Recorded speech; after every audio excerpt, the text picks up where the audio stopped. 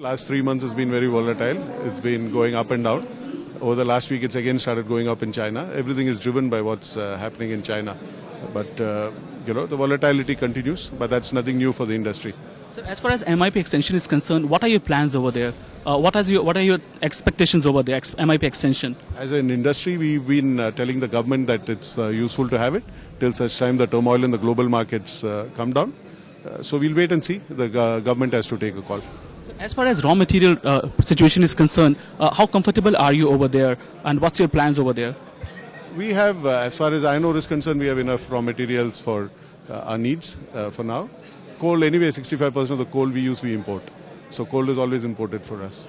So, one last question on the expansion plans. What is going on there, and what is your target for this year, and how confident are you'll be able to fulfill those targets? We've given a guidance that this year should be 1 million tons more than last year because the Kalinganagar facility has started production. Jamshedpur, we got the environment clearance to go up to 11 million tons, but we are drawing up the plans to see how to get there. So government has recently announced certain initiatives as far as the restructuring of bank loans is concerned, especially for steel sector. How big a relief that is for you, and what are the relief measures you are expecting? Because government is working on another relief package for the industry.